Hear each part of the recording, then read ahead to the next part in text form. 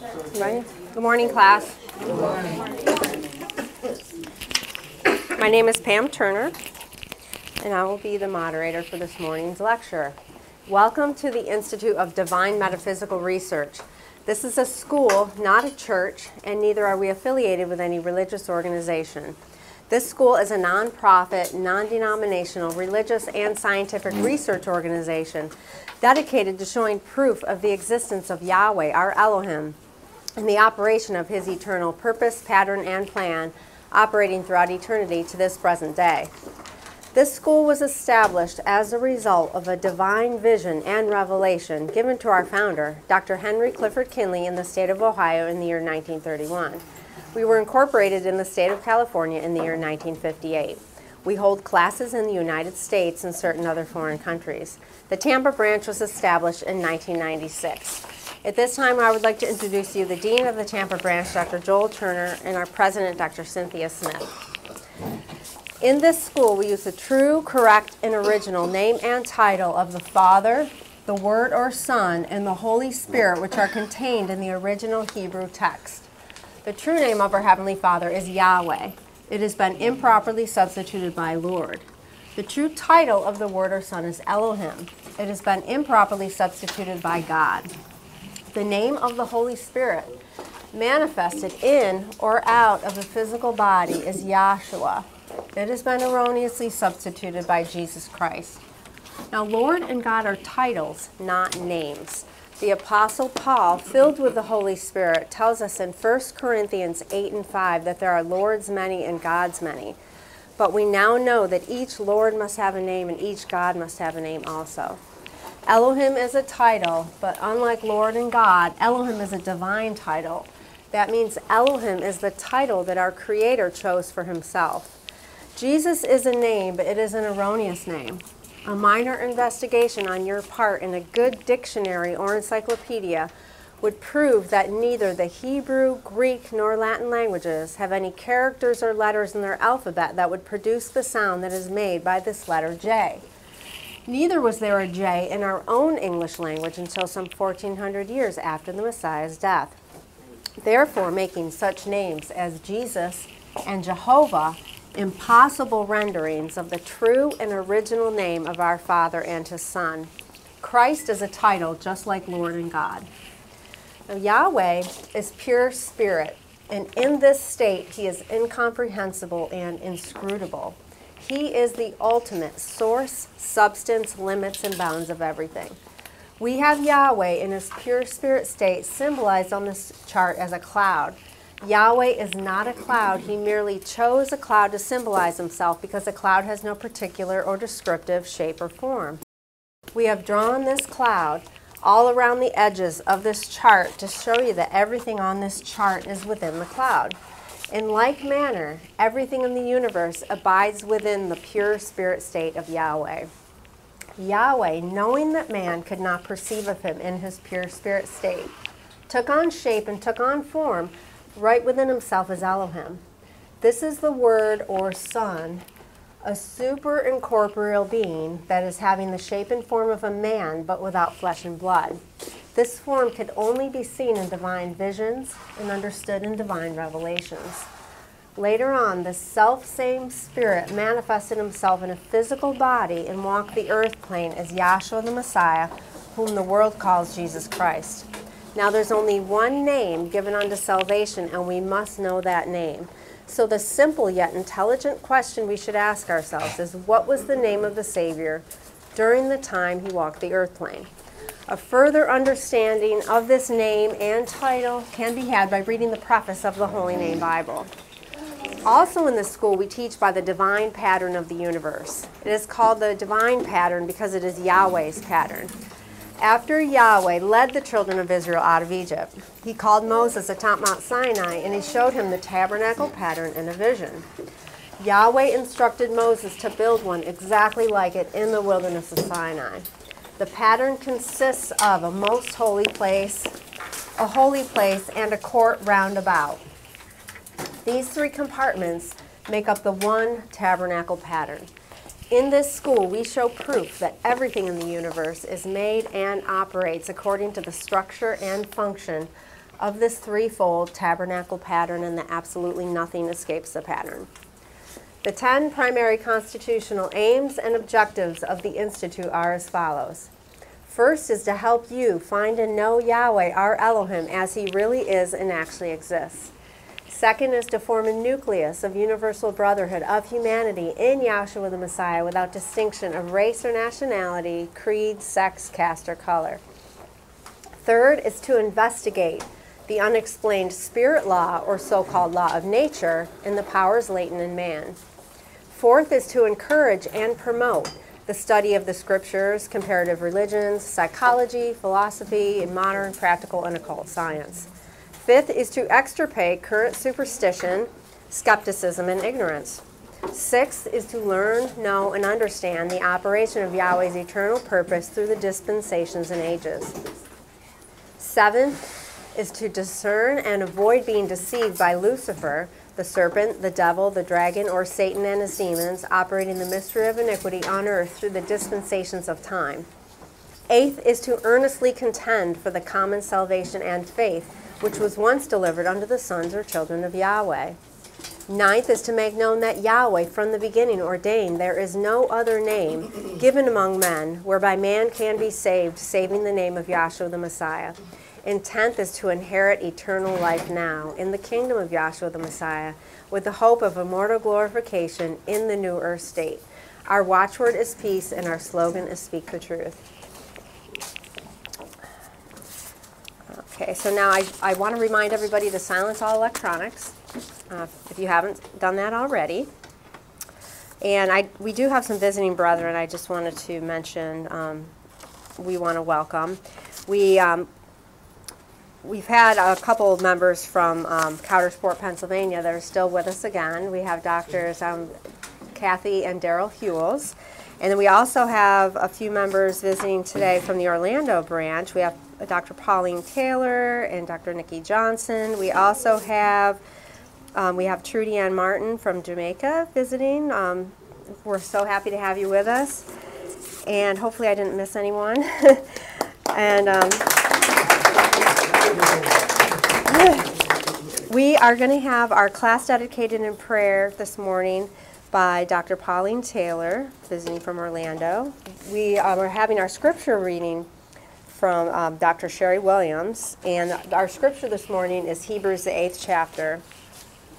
We're going to have a musical selection by our visitors from Pennsylvania, Daryl and Kathy.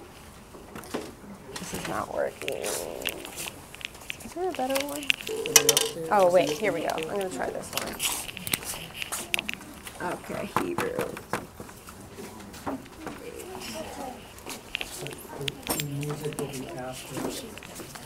I said that out of order, yes. Oh, well, yeah, after the prayer and then the scripture.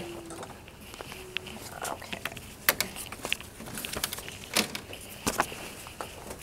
Oh my God, I'm dropping everything.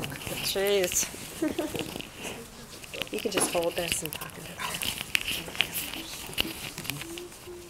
Good morning, class. Good morning. Just want to ask Yahweh to quiet our hearts and minds so that we will be able to appreciate this gospel being preached unto us at the end of this age. Father, we thank you that you've kept us safe. You've kept a guard around us. You've chosen each and every one of us to be here today, Father, so that we can continue to learn about you, about your divine purpose, pattern, and plan. Father, we thank you that you let us know that we can inherit eternal life now, not later. We thank you, Father, that you've chosen, like I said, chosen us to reveal this truth unto us. With all the stuff that's going on in the world, that you've kept us focused on you, to know that you are our peace, our joy. Thank you so much, Father. Thank you. Hallelujah. Hallelujah.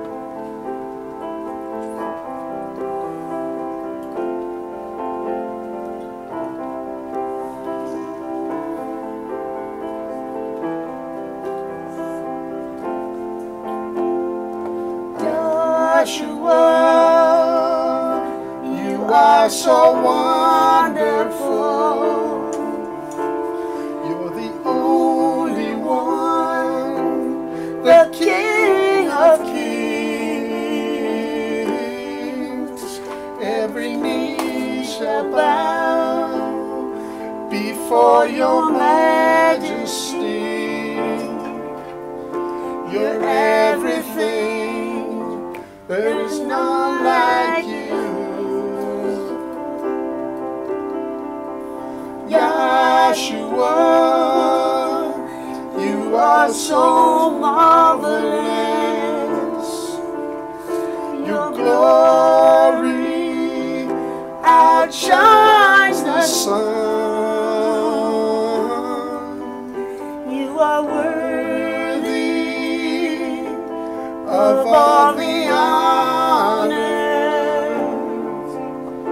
You are the Son of Yah, there is none like you.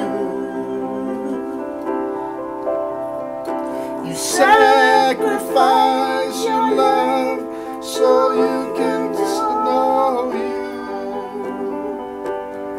Your love is beyond compare.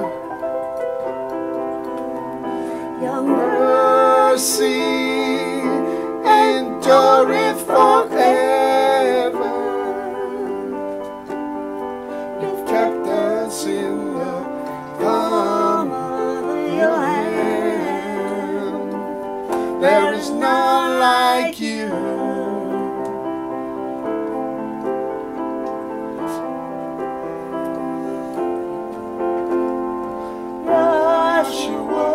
Yahshua, you are so beautiful. Your attributes are more lustrous than gold. Thank you for giving us eyes to see your splendor. Your loving nature is the greatest sight to behold. There is none like you. We give our hearts, our minds, our hope to you, Yah. We love you more than words can say. That love you shown for us is truly amazing. Nothing in this world can take your place. There is none like you.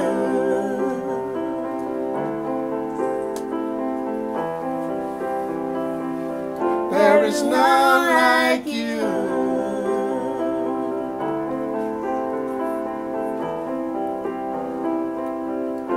There is none like you.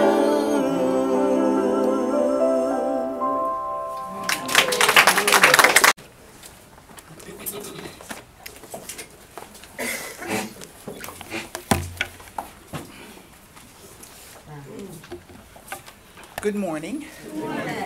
I'll be reading out of the Holy Name Bible, containing the Holy Name version of the Old and New Testaments, critically compared with ancient authorities and various manuscripts, revised by A.B. Trainer of the Scripture Research Association, Incorporated, reprinted by Joshua Promotions.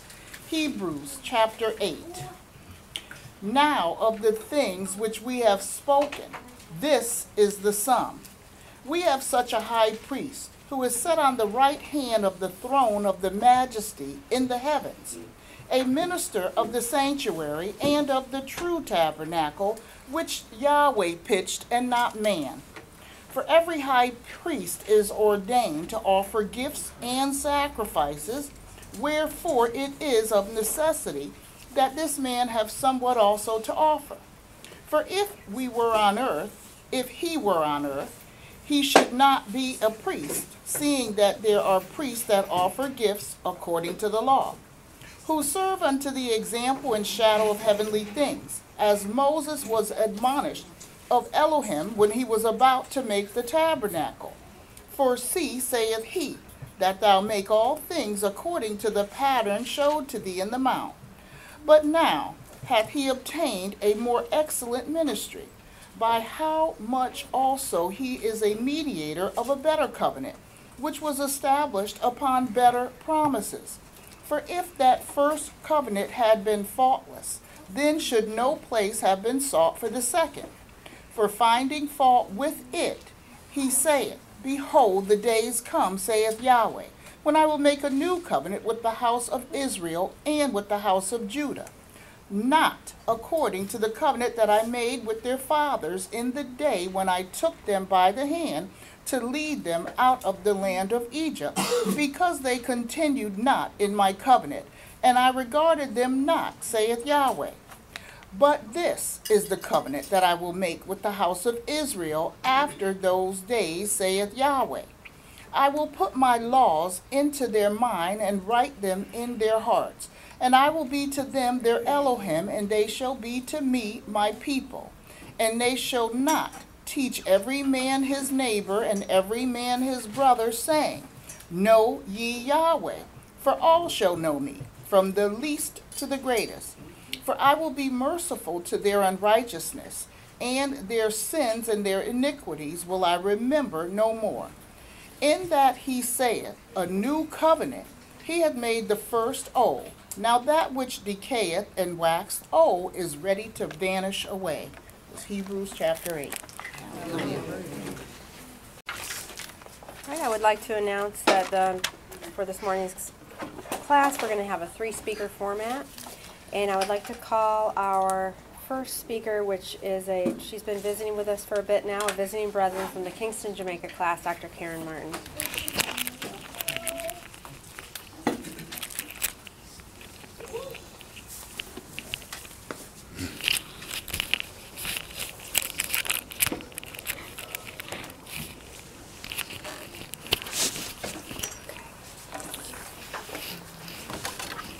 Good morning, class. Good morning. It has always been a pleasure and a privilege to visit any one of the schools that Yahweh has set up and to give a testimony. And that's all we can do, is just testify of this divine vision and revelation that we have become partakers of. And, you know, traveling from so far, and we're here meeting various people, it's as if we have known each other all our lives. And that is because of the spirit that Yahweh has placed within our heart. Because, you know, it says, we always says, the Holy Spirit know the Holy Spirit and will not fight or go up against the Holy Spirit. And it says, where 2 or 3 are gathered in the name Yahshua, you know, it's good. Yes. So I really want to give Yahshua the thanks this morning, you know, that he is able to have me standing here to just give a testimony of how great he is. And, you know, so the scripture lesson, which is Hebrews, the 8th chapter. Can I have the first verse read, please? No, it's Hebrews? Yes. Hebrews, the 8th. Hebrews 8:1. Mm-hmm. Now the things which he has spoken of is the sum. He said, no, read. Now of the things which we have spoken, this is the sum. It says, now of the things we have spoken, this is the sum. Read. We have such a high priest who is set on the right hand of the throne of the majesty in the heavens. Thank you. I like to write. You notice it says, this is the sum. And what is the sum? S-U-M, or the total. So what is the total or the sum? So do you see when Yahweh had set up this vision, there's a prescribed way that you go about presenting it. Because if you had just come and read Hebrews 8, this is the sum. What is the sum? This is why he said, to the law and to the testimony, if you speak not according to this word, and the word it's talking about is Yahweh Elohim, it is because there's no light or understanding in them. And then it goes on, and Psalms 103 verse 7, it said, he made known his ways unto Moses and his actions unto the children of Israel. So before I get to the sum, let us go back to the writings of Moses and see what some of the things that we can come up, which is the sum. Now, also, when you read where Yahshua said, you search the scriptures, John 5:39. For in them scriptures you think you have eternal life. But he said, those scriptures, they are they which testify of me. So I want to get some foundation scriptures. Get me Exodus the 3rd chapter. Exodus 3 and verse 1. Exodus 3 and 1. Mm-hmm. Now Moses kept the flock of Jethro, his father-in-law, Mm-hmm. the Midian. She He said- led the flock Mm-hmm. to the backside of the desert and came to the mountain of Elephant, even to Horeb. Read. And the angel of Yahweh appeared unto him in a flame of fire out of the midst of a bush. So it says, Moses kept the flock of Jethro, his father-in-law, and while he was tending to his flock, he said, the angel of Yahweh appeared unto him in a flame of fire out of the midst of the bush. Read. And he looked, Mhm. and behold, the bush burned with fire, and the bush was not consumed. So all he was seeing, according to there, he was seeing a bush, and it says, the bush burned with fire, and the bush was not consumed. Read. And Moses said, I will now turn aside and see this great sight, Mm-hmm. why the bush is not burnt. Mm-hmm. And when Yahweh saw that he, well, it says, do you want me to read King James or with the name? Go ahead with the King James. And when the Lord saw that he turned aside to see God, called unto him out of the midst of the bush, and said, Moses, Moses. And he said, Here am I. Mm-hmm. And he said, Draw not near hither, put off thy shoes from off thy feet. So, thank you. So, based on what you're reading there, according to the King James Version, this bush was a very pretty, busy bush. Because right within the bush, it says, the angel, is it the angel? Did it say the angel of the Lord, right? Yes. So you have the angel of the Lord that's appeared. Then it says, God saw, and the Lord saw, and God called. Now, Moses now turned aside. He said, let me see what is happening. Read. And he said, Draw not near hither, Mm-hmm. put off thy shoes from off thy feet.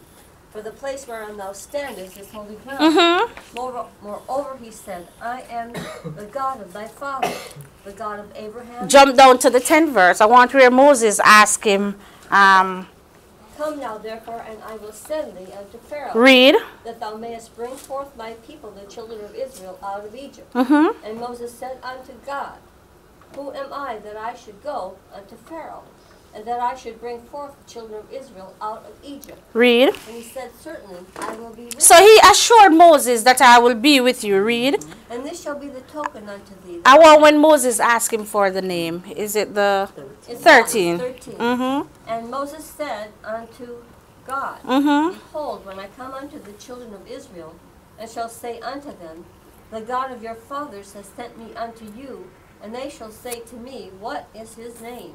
What shall I say unto them?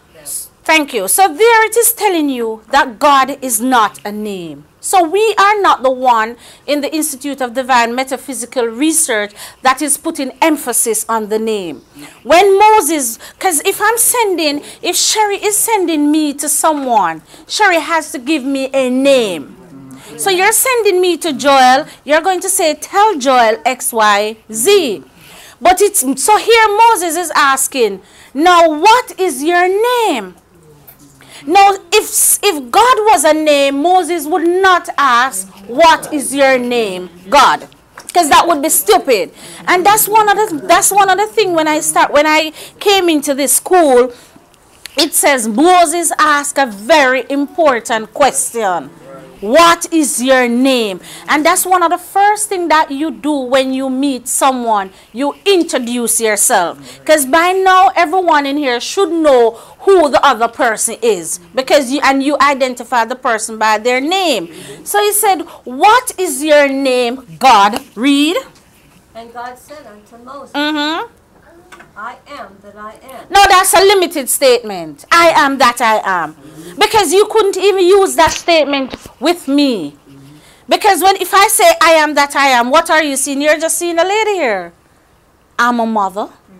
I'm a teacher. I'm an accountant. And I can go on and on and on. I'm a friend. So I am that I am is a limited statement. Read. And he said, Thus shalt thou say unto the children of Israel, I am hath sent me unto you. So he said, I am has sent me unto you. Read. And God said moreover unto Moses, Thus shalt thou say unto the children of Israel, The Lord God of your fathers, the God of Abraham, the God of Isaac, and the God of Jacob, has sent me unto you. This is my name forever, and this is my memorial unto all generations. Thank you. Now, the first thing when you hear the, you know the is a definite article. And you don't put THE in front of a person's name. Right. You can put it in front of the name if you're talking about a family collectively. For example, the Martins family, the Turners family. But you don't say this Sherry. I'm not sure about the culture here, but the moment you started saying the in front of the person's name, it's like a disrespect. For example, I would say the one Sherry. You're going to ask, what do you have against me? You're referring to me as the one Sherry. So you don't put TH in front of somebody's name. And moreover, he said, the Lord. Now, do we have first-time visitors in here today? Any first-time visitors? Okay. So, we have a... Thank you. So, you don't put THE in front of somebody's name. And Yahweh is so great. Brethren, I tell you, Yahweh is so great. So, what I'm using here now, I'm going to use the King James Version of the Bible to show you that the name that was given to us, which is Lord God and Jesus Christ, they are false and they are erroneous and they are inconsistent. Right? So based on what? So the first person to have received the name of the Creator was Moses. Right. Moses, and don't tell me that, listen, I am 40 years old or 45 years old and I've been hearing other names before. Moses was 80 years old. Some of us in here, we have not reached 80 as yet. We might never live to see 80, some of us. So it's never too late. And they always say it's better late than never. That's right. So here, according to the King James Version, and I'm going to write it according to the King James Version. I hope the time will allow me since it's 3. So according to Exodus 3,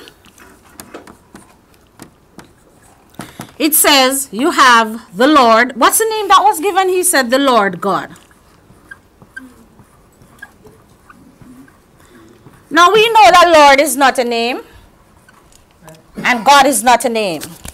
Lord is an English title. It means, and you can look it up in the dictionary, you can Google it. Because I hardly walk with Bibles anymore or dictionaries. Usually you'd have to walk with them. You have the phone, every information is at the tip of your finger. Yahweh has equipped us with that. So he said the Lord God. Lord is not a name, it's a title. It means master, ruler, owner, and it also means Baal. And you know about the 850 false prophets of Baal. God is not a name also. God is a title. Now, in England, you have the House of Lords to show you the names that they attribute to the Creator. In England, you have the House of Lords. But a king in England is the highest. So you have king, and you would go to the prince. You have knights. You have duke. You have Earl, and this is a male, the male gender, that's the male that I'm talking about. So you have the king, the prince, the knight, the duke, the Earl. Lord is way at the bottom. King James, who wrote the King James, or he is accredited writer for the King James Version of the Bible. The title that King James chose for himself is higher than the title that he gave to the Creator. Because in England, a king is higher than a lord. And person don't realize that. When he told them in Philippians 2:9 that his name is above every name. But the king is higher than a Lord. So this is telling you that Yahweh has set aside a name for himself. But nevertheless, we are going to continue with this name. When you look at God, God is a title. Originally, it's the title, it's an idol that the Germans used to worship. It's G-A-U-D, G-A-W-D, G-O-T-T, G-O-D-D.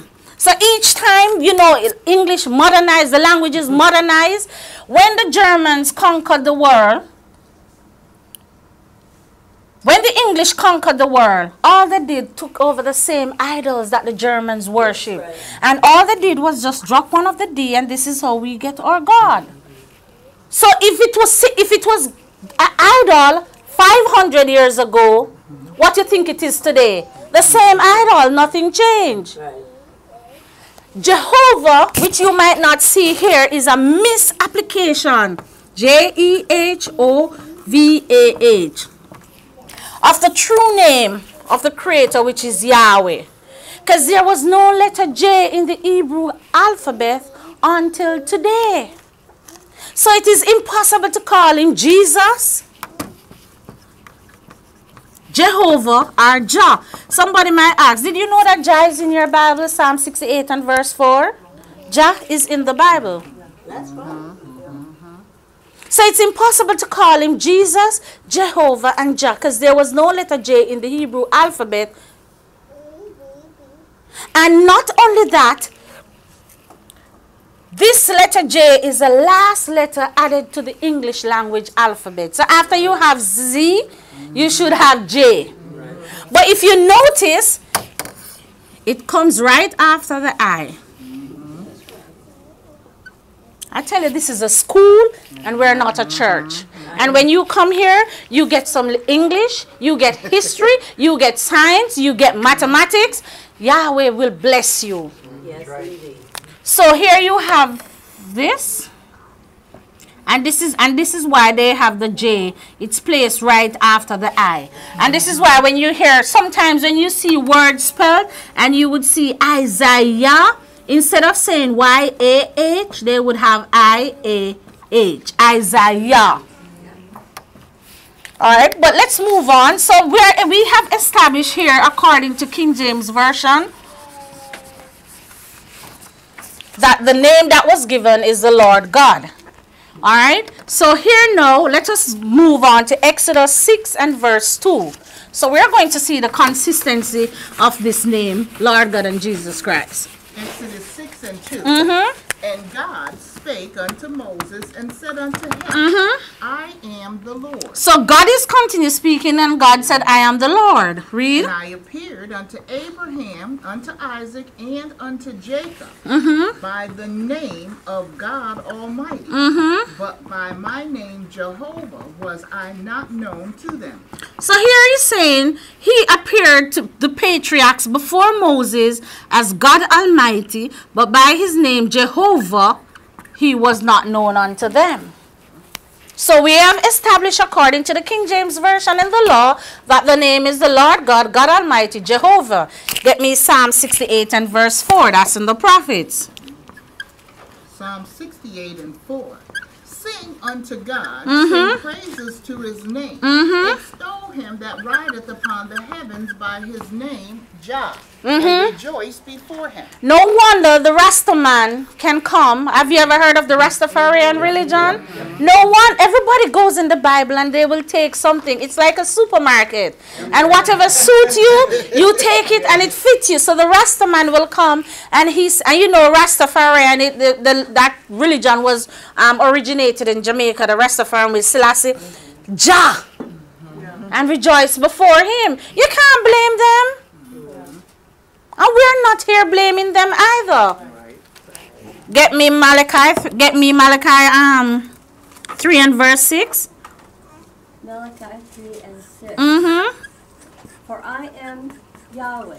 No, according to the King James Version. For I am the Lord. Mm-hmm. I change not. I am the Lord, I change not. Now, according to the King James Version, we could have said God is a liar, Titus 1 and 2.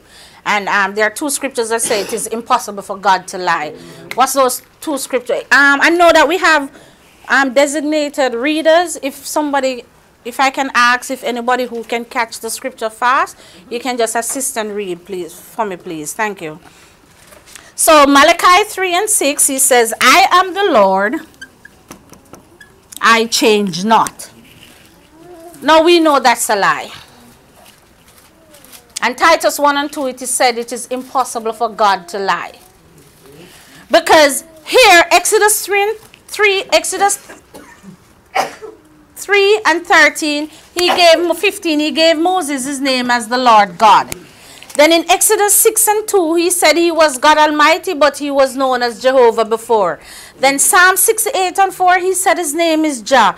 Then Malachi 3 and 6, and I could find in Psalms, Malachi 3 and 6, he says, I am the Lord, I change not. Right. Now that's showing you the inconsistency when these names are being applied in the Bible. But let's go the Holy Name version and show you when the true names are being applied in the Holy Name, you will see the consistency and that his name is actually Yahweh. Get me Exodus 3 and verse 15 according to the Holy Name version. Exodus 3 and 15. Mm-hmm. And Elohim said moreover unto Moses. So Elohim is a title. So when Moses asked for the name, Moses knew him as El Shaddai. But Elohim is his title. So when he appeared unto Moses at the burning bush, he was telling Moses that I am Elohim, Yahweh Elohim. So Moses asked him, Elohim, what is your name? Because Elohim is not a name, it's a title.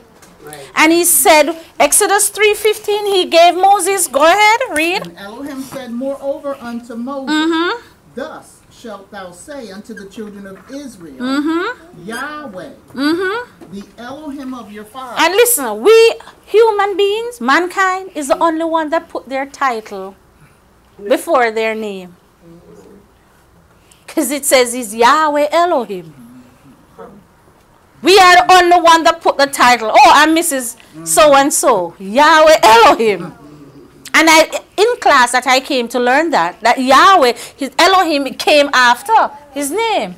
He says, Yahweh, I'm the Elohim of your fathers. Read. The Elohim of Abraham, Mm-hmm. the Elohim of Isaac, Mm-hmm. and the Elohim of Jacob has sent me unto you. Mm-hmm. This is my name Mm-hmm. forever. Mm-hmm. And this is my memorial unto all generations. So he said his name is forever. Now we couldn't use this with Lord God because that was never forever. Because when you turn one page, one fly leaf or 3 chapters away, his name would have changed to God Almighty. But he said his name is Yahweh forever. Let's turn the 3 chapters and see if there's any change. Go ahead. Exodus 6 and verse 2, Holy Name version.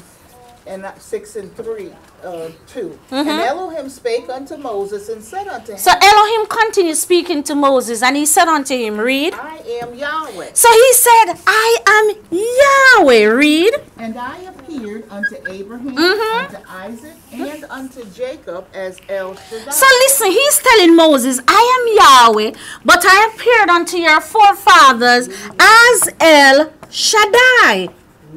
And El Shaddai means Almighty Provider, because he has always been providing for them, taking care of them. They knew him as El Shaddai. So even Adam knew him as El Shaddai, the patriarchs before. So that's what Yahweh was saying unto Moses at the burning bush, that the patriarchs before you, your forefathers, knew me as El Shaddai.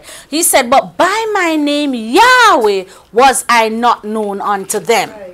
That's what he said. So you look at the consistency. Get me Psalm 68 and verse 4.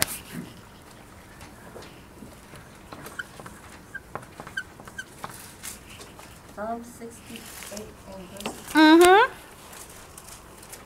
Sorry.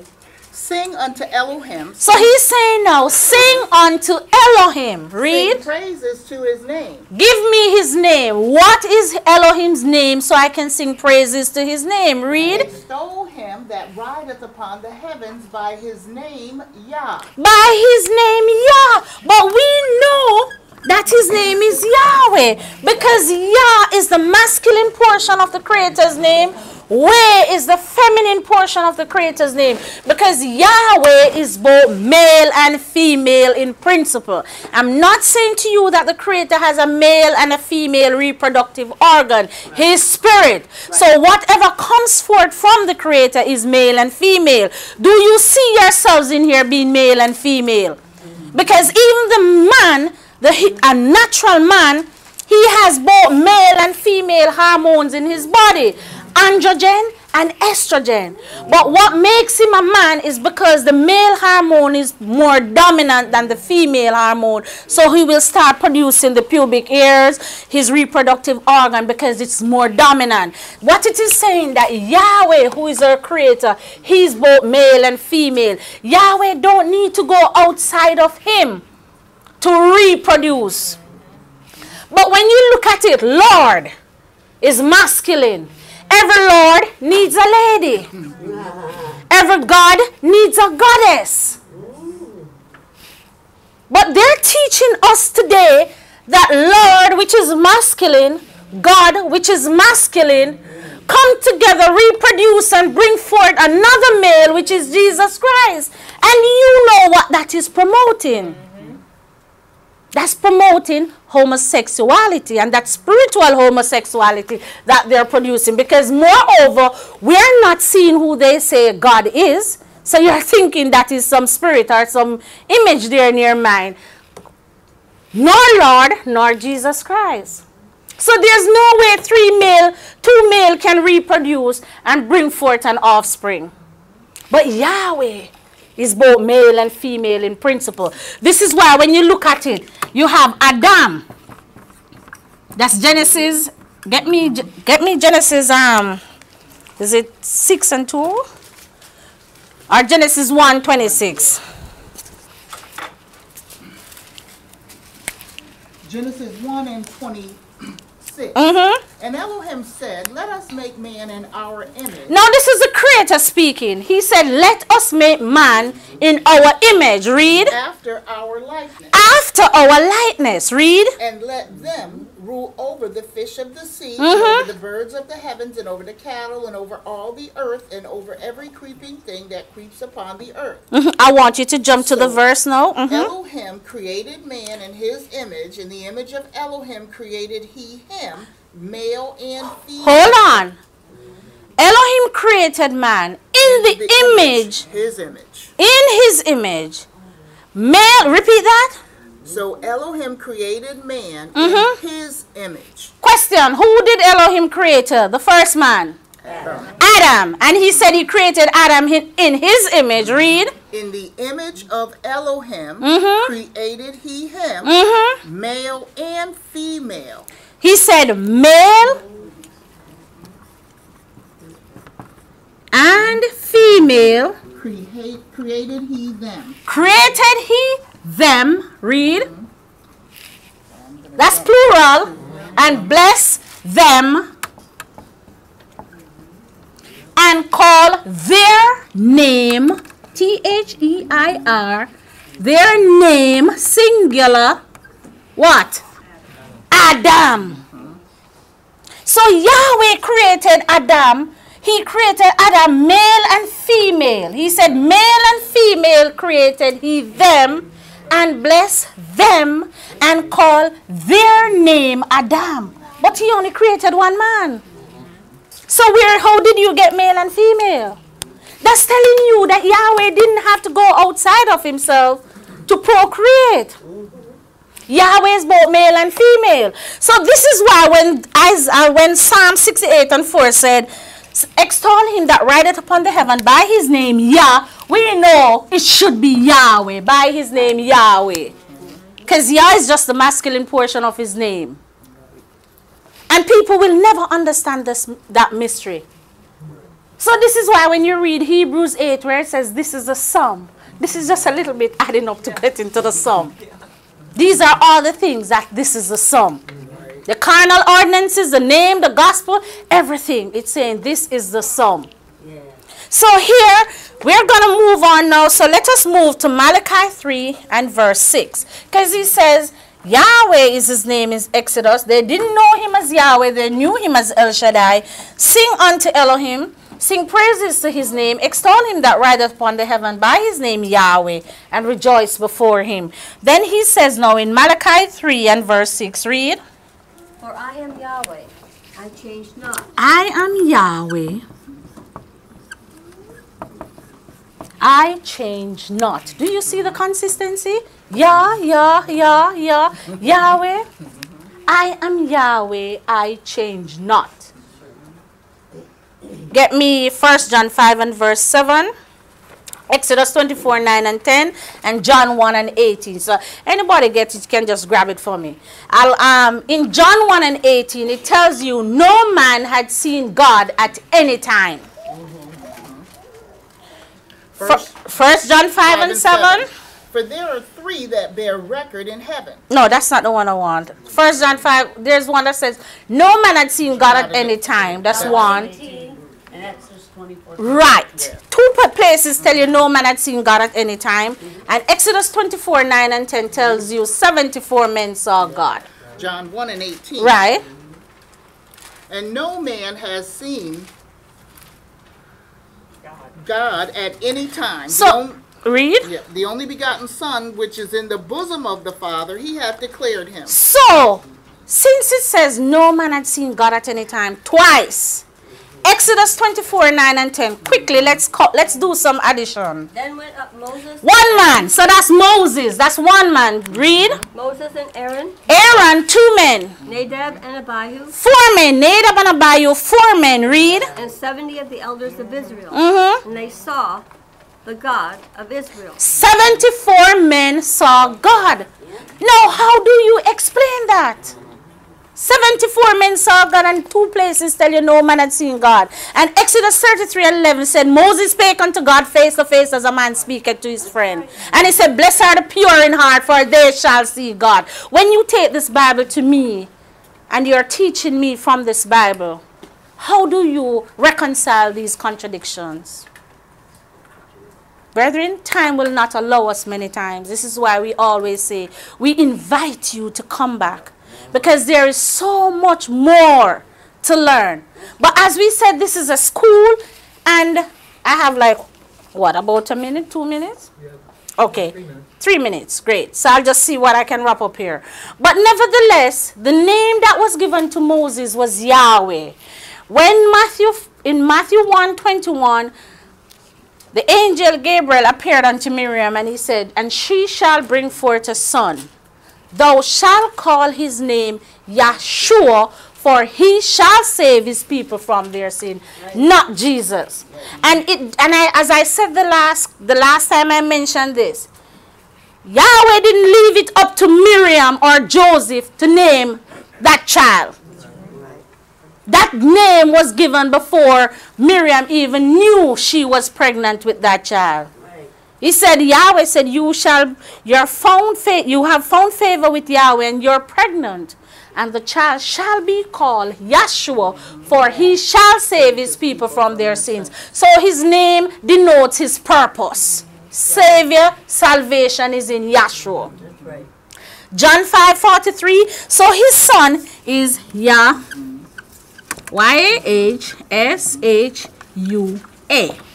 And I'm going to pick on somebody today. What is your name? Lisa. And what's your last name? Zizi. Zizi. No, I can tell. And is that your maiden name or married name? It's my maiden name. Your maiden name, Lisa Zizi. And I can tell. What's your first name? Lisa. No, Lisa is not your first name. That's true. Maybe. Can I have your name, please? Sawyer. And what's your first name? That's my first name. Your first name is? Sawyer. And what's your last name? Hawkins. Hawkins. Hawkins is not your last name. It's a surname. It's your first name. It's my first name? Yes. When you were in your mother's womb, they knew that was a Hawkins child before ultrasound or whatever could tell the gender of the child. So they knew that was a Hawkins child in there. They had to wait 9 months If there was no ultrasound or whatever, they had to wait 9 months when that child comes forth to attach the first name. If it was a girl, that name would be different. If it was a boy, then you get the first name. You are listed alphabetically by your last name, which is really your first name. This is showing you that it's coming from Yahweh. Yahweh and his son Yahshua. You notice Yah, he said, I am come in my Father's name, and you receive me not. He said, let another come in his own name, him you will receive. And the whole world received Jesus Christ. But he came in his Father's name. Yahweh, Yahshua. Yah, he came in the masculine portion of the Father's name. This is why we come in our Father's name. And if your father didn't own you and your mother gave you her name, your mother's name came from her father's name. So it's still coming from that male lineage. So Yahshua came in his Father's name. Philippians 2:9, Acts 4 and verse 12. And we could go on, and there are so many witnesses. Philippians 2:9, Acts 4. I quote, Philippians 2:9, it says, wherefore Yahweh hath highly exalted him, that's Yahweh Elohim, and given him a name which is above every name, which is Yahshua. It says, at the name of Yahshua, every knee should bow. And I wrote it here last week, G-E-N-U. It's not this knee. Did you listen to when they were doing the song? It's not this knee that's bowed. These knees can't bow. They bend. But it's your G-E-N-U, right? It's found in your head region. The genu, which is your intelligence. That's what is going to bow. It says every knee shall bow. Because you know, how do you take a bow? It says, ladies may courtesy, gentlemen may bow. You bow from here. So every knee should bow. And every tongue confess that Yahshua is the Savior. So I can write knee here because this is what it means. Right? And Acts 1:12. Neither is there salvation in any other. So it's telling you, neither is there salvation in Lord God or Jesus For Christ. there is none other name. There is no other name Under heaven. Under heaven. Given among men. Given among men. Whereby we must be saved. Save in the name of Yahweh Yahshua, the Messiah. Salvation is only in one name, and that's Yahshua. If you have learned anything, give thanks unto the Most High. That's Yahshua. Hallelujah. Thank you for your time. And I'd like to call our second speaker, a visiting brethren from the Orlando, Florida branch, Dr. Nikki Johnson. Good morning, class. Good morning. And I'm going to try to pick up right where the first speaker left off, but you know, my sentiments this morning sort of mirror the same as hers about being thankful to be here. I didn't have to travel quite as far to get here, but you know, I woke up this morning. We don't have class in Orlando this morning. I went to bed last night, rather, and I thought, you know, the whole week it's this, I have to be in someone's class on Sunday. I need to be in class. That's just what's on my heart. And last night I lay down in bed and I'm thinking, well, you know, I could sleep in. You know, I could actually do my hair because it's a mess this morning. You know, there's all these thoughts about stuff that I could do with this time. And then I happened to be watching this lecture from the Southfield, Michigan class, Dr. Rhonda Brazil. In the beginning of her lecture, she's talking about how there are all these excuses that we can make to not be in class, how the devil will plague you with all these thoughts, things you can do, things you should do, and all this other stuff. And I'm just like, man, if this wasn't right on time, this is how she opened her testimony. And it's just like, you know, she talked about different things that other people have had to go through to get to class. And it's really so simple. Like, I get in my car, I have heat, I have air. You just drive. You just go. Yahweh has made it so easy for some of us to be here, so we really have no excuse to not come, because at the end of the day, what we're coming down here to learn, and I really enjoyed your testimony, is something far greater than all this natural crap that we can get distracted with. So when we're talking about coming to class, and the love in this branch, it is so amazing. We're talking about the attributes of the Father, because that's what we're looking for ultimately when we talk about being able to see Yahshua operating in these vessels. We're talking about these attributes, if you will, taking on shape and form. So I can appreciate the fact that Yahweh allowed me to be here this morning with the brethren in this Tampa branch, because I love you guys so much. I do. I really do. It brings joy to my heart. But let's go ahead. So the last thing she picked up was Acts 4 and 12. Go ahead and go back to the 3rd chapter and pick up the train of thought, because she's talking about the importance of this name, and she brought up something that's so important down here now, and that's consistency. Because what you have going on in a lot of these schools right now is a lot of inconsistent doctrine, things that don't follow through what was way back here. The reason why we have been encouraged to go back to the law and to the prophets is so that you can see the witnesses that have already been laid down through the law and the prophets. We get back here talking about in Luke when he walked with his disciples, and he took them back so that he could expound to them the things concerning himself. We want to find ourselves doing that exact same thing, because then we get some consistency. We're talking about being able to have faith in the operation of Yahweh. So when we look at this name as an example, or any principle that we want to talk about, Yahweh has made it so simple, because like she picked up in Malachi, he changes not. Because if he did change, none of us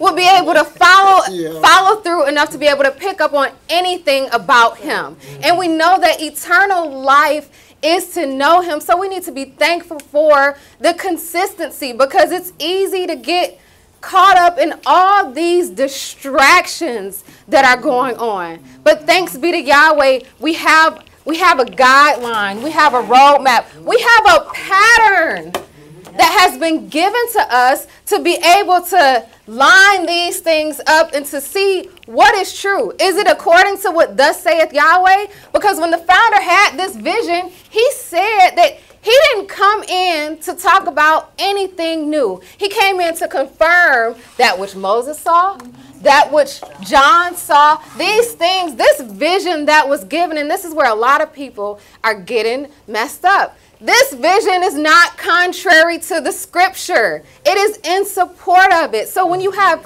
it's a lot of ministers down here now that have their versions of it, if you will. Just like we have this Bible. It's so easy to look out at the church world and we see King James Version, you got the New International Version, you got the Catholic Version, you got the Muslim, all these different Bibles that people have come to put their own spin on, if you will, for how they feel they want the Creator to be, or how they feel they want to accomplish their salvation. But at the end of the day, and there's this transcript that I was reading last night, it's called The True Elohim in Numerology.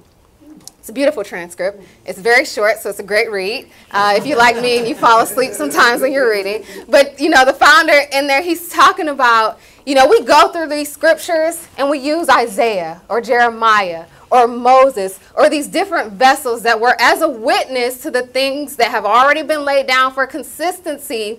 But at the end of the day, it's not the vessels. We want to talk about what thus saith Yahweh, period. And if it's any different than what's already been laid down, it is wrong. It is erroneous, and you don't accept that. So when we talk about this name, and this is so beautiful when she was talking about the inconsistency if you're looking at the King James Version of the Bible, and you would just be confused. Like, if you don't know what's there, then you are bound to believe anything, and you take that to us down here in these classes now. This is a school. That's why it's not a church. If you don't know what's already been laid down, if you haven't examined the law and the prophets to know what's in there, then you are bound to believe anything. That's why you're told, come to class. Learn all that you can learn. Be regular in your attendance. Because we're down here at the end of this thing now. And we don't have time, or I'll put it on me. I don't have time to be distracted by all the other foolishness that's going on, because I need to know my Creator for myself. So when we get to this name, And we're talking about the power in Yahweh and Yahshua's name. He said, and we're going to just pick this up and get back to Acts. Go ahead and go back to Exodus. Go back to Exodus for a minute and pick up the 9th chapter. And I want 16, but I want you to start a little bit above that. Because when Yahweh gave Moses his name, he commissioned him to come back down here into the land of Egypt to deliver his one son, to deliver the children of Israel up out of this bondage that they were in. And he told him that he would have to come unto Pharaoh. And Pharaoh in the 5th chapter says, I know not Yahweh. And that's the state and condition that you find the world in. But we don't want to be sitting in these classes and have the name and still don't know Yahweh. Right. So when Moses is sent down here to deliver them out, and he tells them that Pharaoh was great back here from a natural standpoint. We got all these people that want to be somebody, people that want to have something to say in class, people that want to be whoever they are to be respected. Well, guess what? You have a purpose too. He raised up Pharaoh for one purpose only. Don't forget what we're talking about. This is Yahweh's purpose. Don't get caught up in nothing else. He raised up Pharaoh to do what? Go ahead and read. Exodus 9 and 13. And Yahweh said unto Moses, Rise up early in the morning and stand before Pharaoh and say unto him, Thus saith Yahweh Elohim of the Hebrews, Let my people go, that they may serve me. For I will at this time send all my plagues upon thine heart, and upon thy servants, and upon thy people, that thou mayest know that there is none like me. That you may know that there is none like him. None. If you need to look up the definition of that word, none. There is none like Yahweh, our Elohim. Keep reading. For now I will stretch out my hand, that I may smite thee and thy people with pestilence, and thou shalt be cut off from the earth. 16. And in very deed, for this cause have I raised thee up, for to show in thee my power. In very deed, for this cause, I have raised you up, Pharaoh, to show in thee, not Pharaoh's power. He didn't have no power on his own. When Yahweh told Moses that he would send him down there, he told him that he was going to have to harden his heart. Pharaoh wasn't bad enough, if you will, to resist. You talk about these plagues that Yahweh poured out. And when I went back to examine these things, I'm thinking about me from a natural standpoint. Now listen, the first 5 plagues alone, I'd have been done. Like, listen, you talking about these frogs and these flies and these, I don't even like creeping. I see one and I'm gone. Like, just, you talk about an abundance of these things. So this natural man, listen, go, get out. But we're talking about 10 plagues that were poured out down here. Yahweh said this was to show his power. He said he would destroy Egypt by his armies. That's what those plagues were down here, to destroy all those idols. Go ahead and keep reading. And that my name may be declared throughout all the earth. And that my name might be declared throughout all the earth. That's the purpose for raising him up, because it's going to show his Yahweh's power and Yahweh's name. So the children of Israel, they come up out of this land of Egypt through the divided waters of the Red Sea, and they resurrect out here into the wilderness. And they are given this law. They're told to wash up and clean up, and Yahweh marries them out here, if you will. They're given this law. And in this law, they are told about this name and how important it is, because there's so many people out here now that want to make you think that Yahweh's name ain't important. That, oh, y'all people down here in this school, y'all making a big old fuss about this name. Well, no, I beg your pardon. Yahweh made a fuss about his name. It's in your book that you claim that you read. And the irony is that it's in so many places that he's talking about how important his name is to him. That's the reason why all of this is going on. So we want to keep that in mind when we talk about what we're down here to do because we want to make sure we give the glory back to Yahweh Elohim through his son Yahshua, because ain't no man that deserves it. So when they get out here, go ahead and get me Exodus 20 and just start at 1 and go down through 7. Exodus 20 and 7. Start at 1. 20 and 1. Thank you. Thank you. And Yahweh spake all these words, saying, I am Yahweh, thy Elohim, which have brought thee out of the land of I am Egypt. Yahweh thy Elohim. Now, it was just in Exodus, the 12th chapter, some 8 chapters ago, that he brought them up out of the land of Egypt. And so it's not even a whole year. It's not even 6 months later. But let me remind you, we're talking about consistency here. These things being rehearsed. These things being repeated. Let me remind you what happened. Let's see, this was in April, this is now June. So some 2 months ago, let me tell you about what I did for you in case you forgot already. I brought you up out of this land of Egypt. I bore you on eagle's wings and brought you up out of this bondage, this darkness that you were in. Go ahead and keep reading. I am Yahweh, thy Elohim, which have brought thee out of the land of Egypt, out of the house of bondage. Thou shalt have no other gods before me. Don't have no other gods before me. Keep reading. Thou shalt not make unto thee any graven image, or any likeness of anything that is in heaven above, or that is in the earth beneath, or that is in the water under the earth. Thou shalt not bow down thyself to them, nor serve them. For I, Yahweh Elohim, am a jealous Elohim, visiting the iniquity of the fathers upon the children unto the 3rd and 4th generation of them that hate me. Listen, my name is so important that if you, I'll say it like this, if you disrespect it, if you break this, I'm going to visit the iniquity of your children, of your children's children, of your children's children's children, and then the next generation. If that don't tell you how important this thing was, I don't know what else will. Keep reading. And showing mercy unto thousands of them that love me. But showing mercy unto thousands of them that love me. Keep reading. And keep my commandments. Thou shalt not take the name of Yahweh thy Elohim in vain. For Yahweh will not hold him guiltless that taketh his name in vain. Yahweh will not, and we got to bring this down here present day. Yahweh will not hold them guiltless that take his. It's so easy. We get out of Lord God and Jesus Christ. We come into class, we find out the truth, and it seems like it's all right for a while. And then you sit in here long enough and it's like, oh, but now we got to progress. Now we got to get something better. Now we got to see it this way or that way. Listen, when you first came into this school and it was talked about this name with Moses back here at this burning bush, the emphasis on proving this thing was that he said that this is my name forever.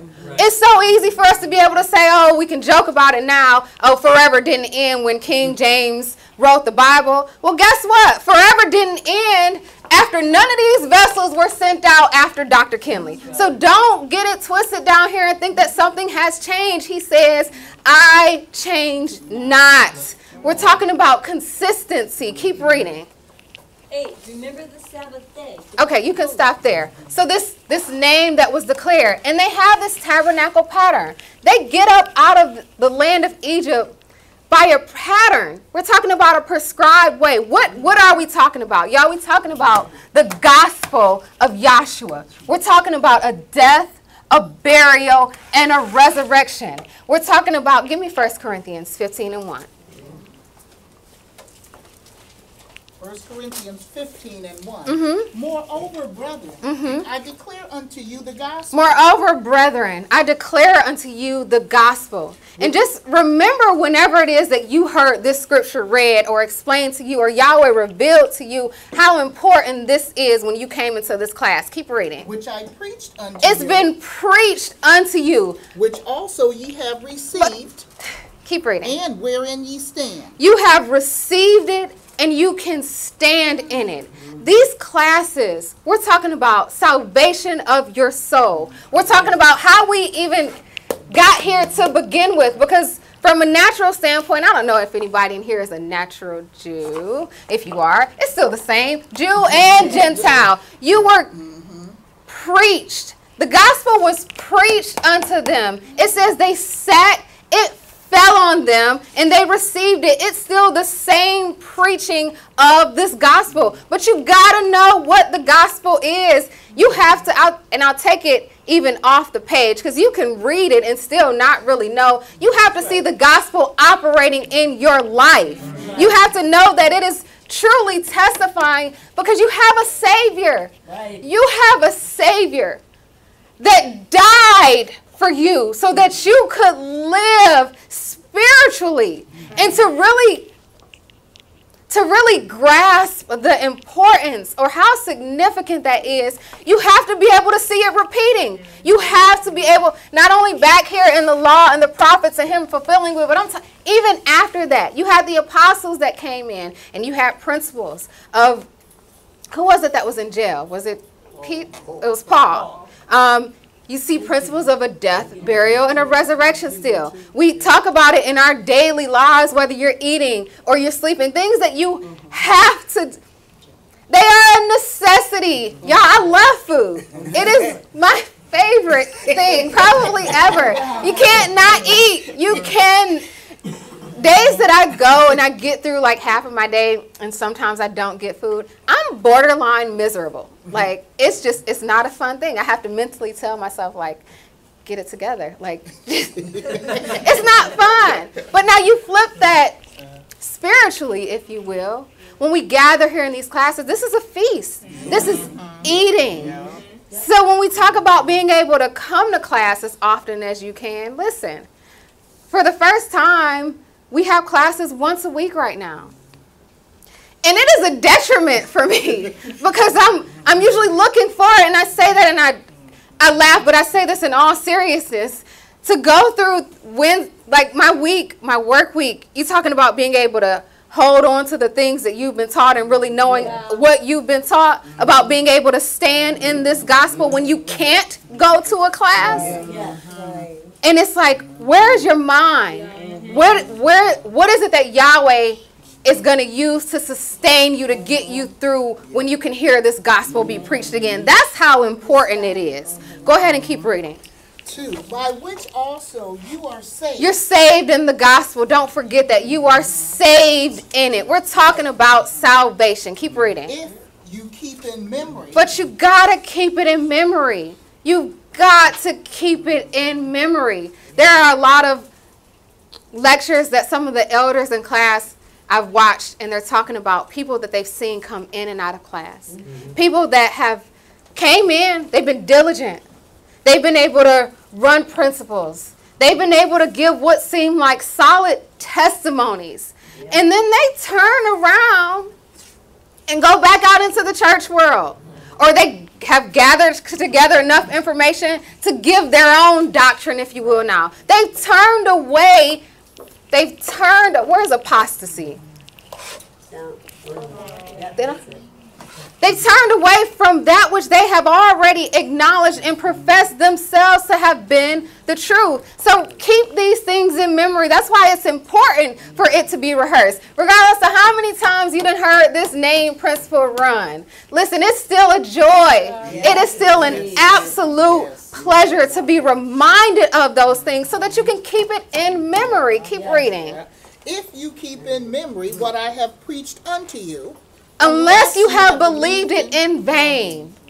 For I delivered unto you, first of all, that which I also received, how that Yahshua died for our sins according to the Scriptures. Yahshua died for our sins according to the Scriptures. Keep reading.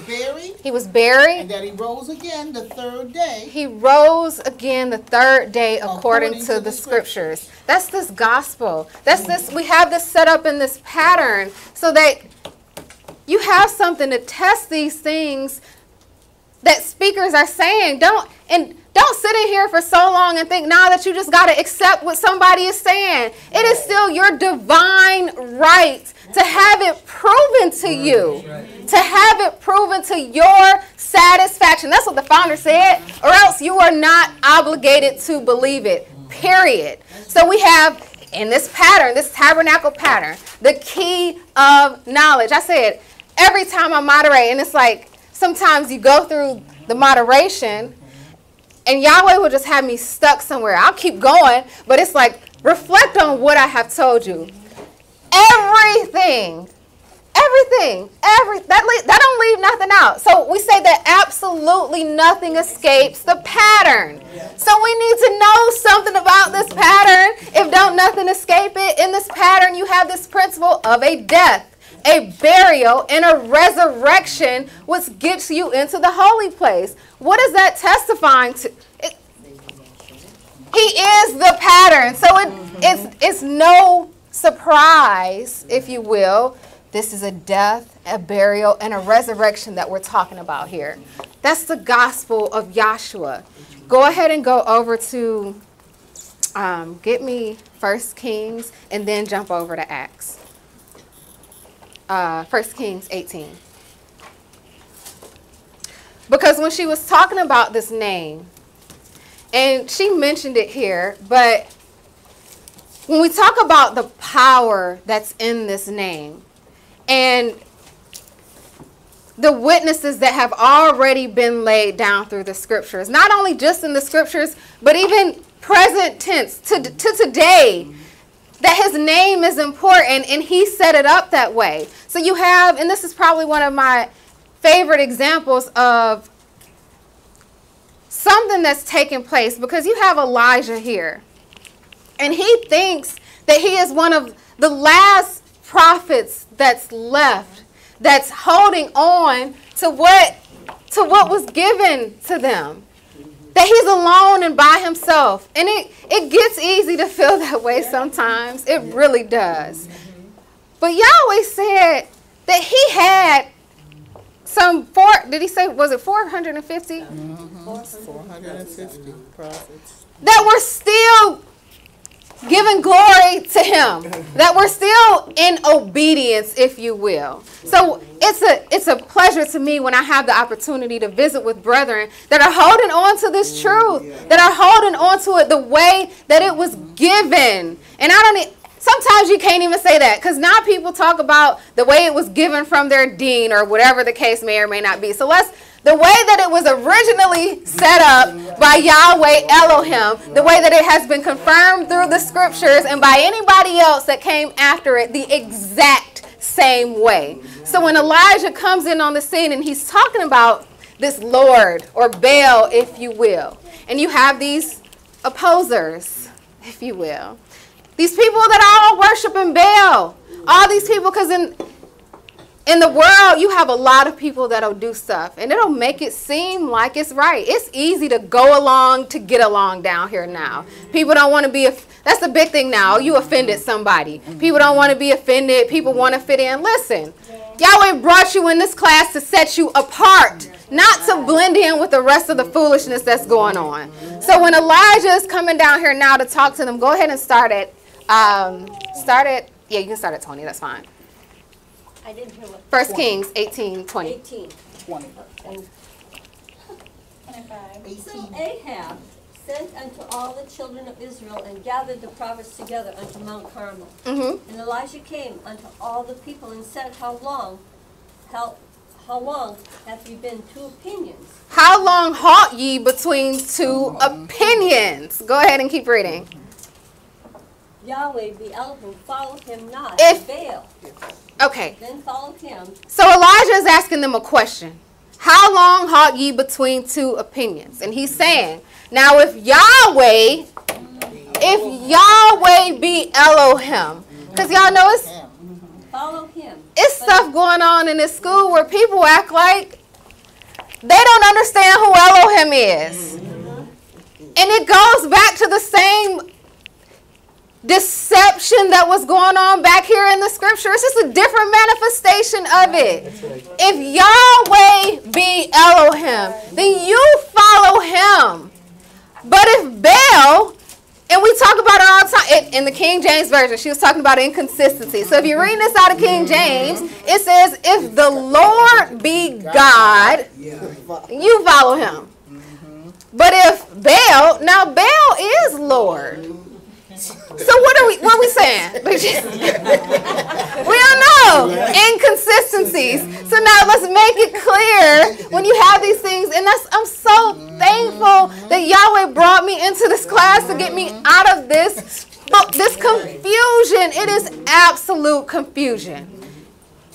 If Yahweh be Elohim, then you follow him.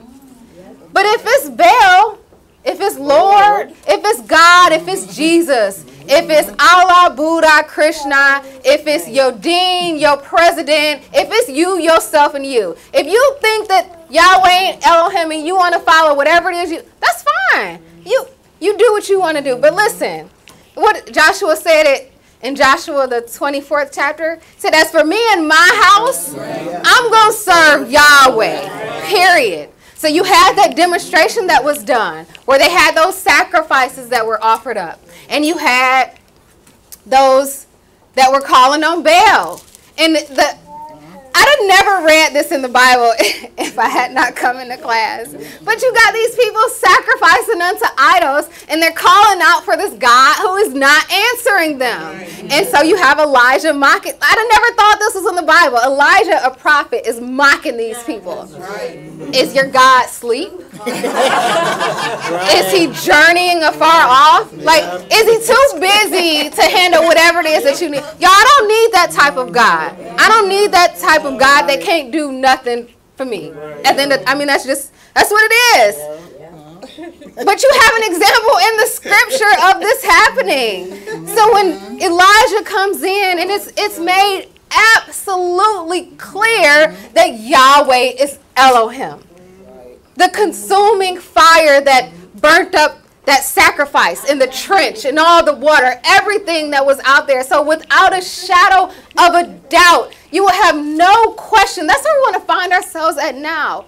When you're sitting in these classes, when something is proven to your satisfaction, you want to know without a shadow of a doubt, at least I do, that this is the absolute truth. That this is truly what I can hold on to for salvation for my soul.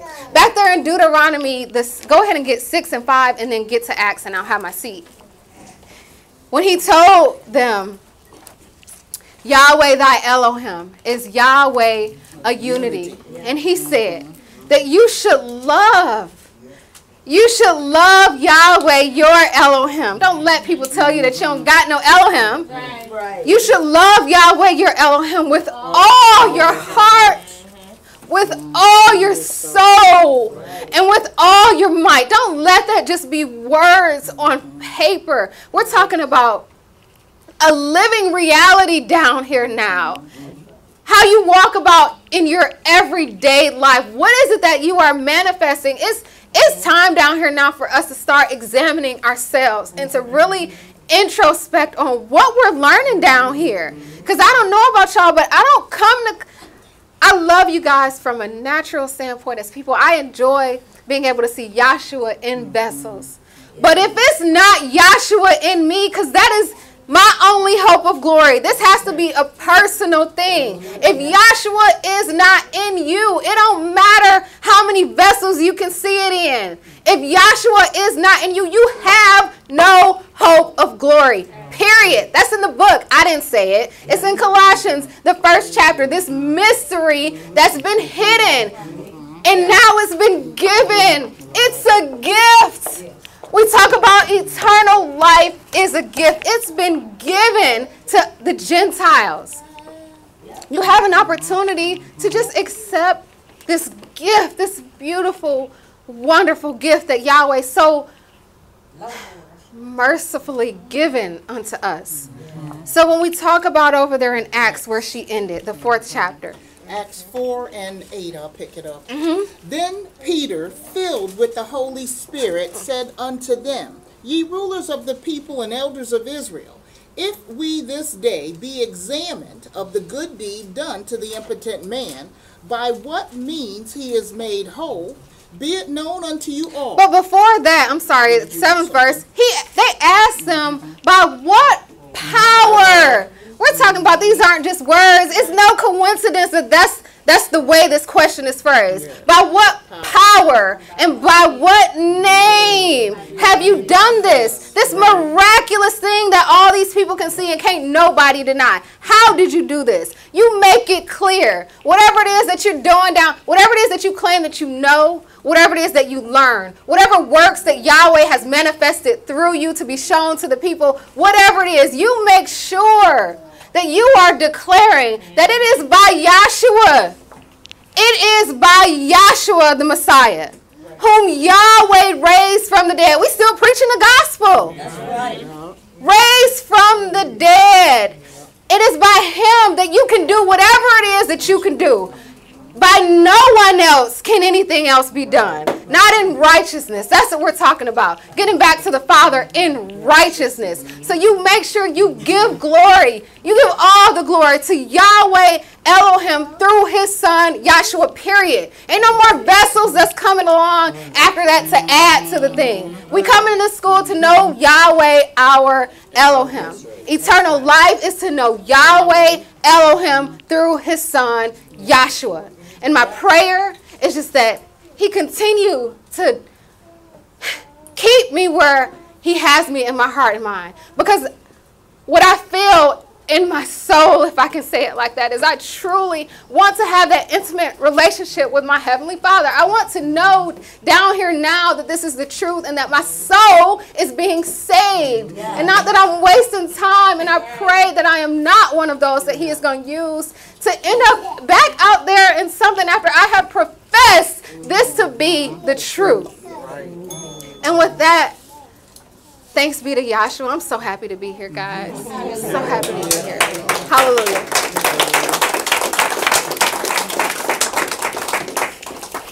Thank you so much. Thank you. Oops. I'm sorry. Okay, I'd like to call on our final speaker, our visitor from Coudersport, Pennsylvania, Dr. Kathy Hewells. To be with y'all. I was kind of hoping that I would just be sitting. If you call up and say, I love Yahweh, through Yahshua, sit down. That's like impossible for me.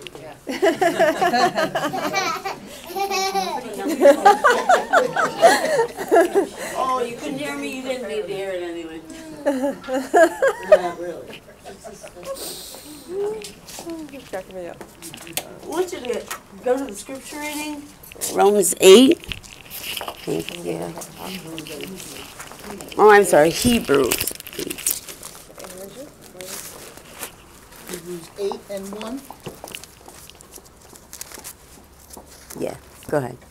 Now of the things which we have spoken, this is the sum.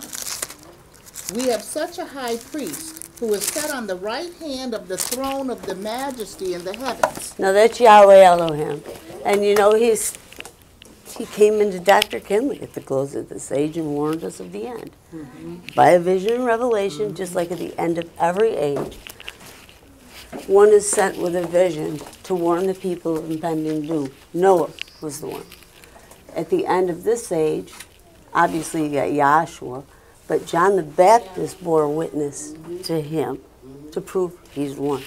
Now, at the end of this last stage, Dr. Kinley, Yahweh Elohim just takes over him, and he expresses this divine vision and revelation to us. And we are ready to get the hell out of here. And I said it just like I meant it. Somebody just said to me recently, you're going to go to hell. You're already in hell. Don't waste your bus fare. You're there, man. Every one of us that have been born and, you know, with an innocent soul and an ignorant soul, Satan got to us and deceived us with the ways of the world. Please read Revelation 12 through 9. And King James. But you can insert the true names because it's different numbers in the Holy Name. Revelation 12, 1 through 9. No, just read Revelation 12, okay, 7 through 9, huh? That's okay. And there was one. These readers are doing great, aren't they? Man, I love it. Yeah, Exodus 12. Exodus 12 and 7. Thank you. And there was war in heaven. Michael and his angels fought against the dragon. And the I'll dragon just use fought this. and his Heaven. angels. They prevailed not. Mm-hmm. Neither was their place found any more in heaven. So Satan was cast to the unfinished earth and then shows up in the garden to Adam and Eve, but really mostly to the woman because she represents the creations. Eve's name means the mother of all living. So right within Eve, you have us all. And when Satan got Eve, he got us all. And then Adam, yes, Adam had to sin, but it really wasn't because he wanted to. It was because Adam had the Holy Spirit. He was the son of Yahweh Elohim. But he loved his wife so much that he took of the tree and sinned to be with her, to cleave unto her and, you know, make babies with her and perpetuate until the Savior came in. And we've got 63 generations from Adam down to Yahshua, you know, and he is saving us through Yahshua. You can't cut out Yahshua. And I noticed in the other camp, they never talk about him. They talk about Elohim. And sometimes, when I was there, they even put Yahweh Elohim before the Father. It's like, really? The Father is the source and substance of everything. And he had offspring that is just like him, that looks just like him, Yahweh Elohim. You can't pass Yahshua. Yahweh Elohim, you can't see him. Has anybody seen Yahweh Elohim lately? Like in a vision? No. So he has to manifest in the flesh as the Savior of the world so that we can finally see the reality of things. That's really why. He's carrying out his purpose so we can know him, know the truth about him, as the previous speaker said, and to love him. And we give everything we have to keep our heart and minds on him and love him as he deserves, because he has saved us by mercy and grace, not by any works that we can do. And I know you've heard this a ton, but this is a scroll, and you can scroll it down. And you could put, thou shalt dress up for class, thou shalt travel every month for class, thou shalt be a great speaker on the floor, thou shalt, thou shalt. When you come into class, instead of keeping the carnal ordinances you had, we got a new set. You know what I mean? If you misuse it, obviously we all have to do those things. Come to class, dress halfway decent. You know what I mean? It's not far-fetched. It's just a matter of if you count it as a work and you think you're better than anybody or your righteousness comes from that, you're totally wrong. There is none good but the Father. Yahshua said that. Okay. In Hebrews, the scripture reading, I just wanted to pick up the whole idea, 13. Start at 12. Hebrews 8 and 12. Maybe start at 10. My bad. Sorry. Go ahead. For this is the covenant that I will make with the house of Israel. Now hold on 1 second. It's talking about almost 4,000 years ago. The old covenant came in, and it dealt with physical works around this physical building called the tabernacle, and physical works that you could do. Okay. Physical works like circumcision, ceremonies, baptisms, and suppers, and sacrifices, and Ten Commandment laws. And I told you, you can bring those into class and make them different things. You know what I mean? But read that again, please. For this is the covenant that I will make with the house of Israel. Now, this was made with the house of Israel. This was not made with Gentiles, right? And it was an old covenant, and it was imposed on them in Hebrews 9. And in Hebrews 10, he took it upon himself to be the sacrifice for all of us. You know what I'm saying? So keep reading there. I just want the essence of this thing.